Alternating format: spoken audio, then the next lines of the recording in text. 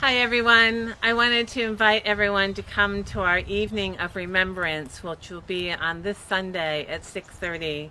We're going to gather in the front of our church, and everyone will be invited to take a luminary or more than one luminary, and we have candles to put inside. And you could write people's names on the outside if you'd like to, or a prayer.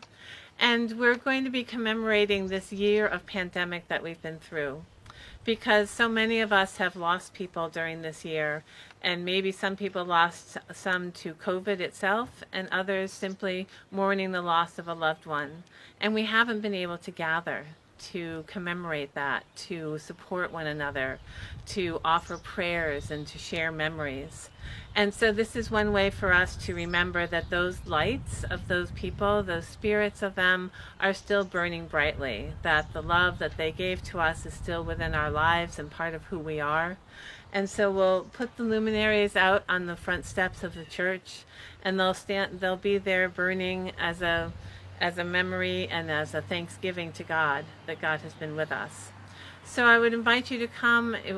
Gather will be coming at 6:30, and then at 7 o'clock we'll have a time of prayer, and we'll give thanks to God for being with us in these times.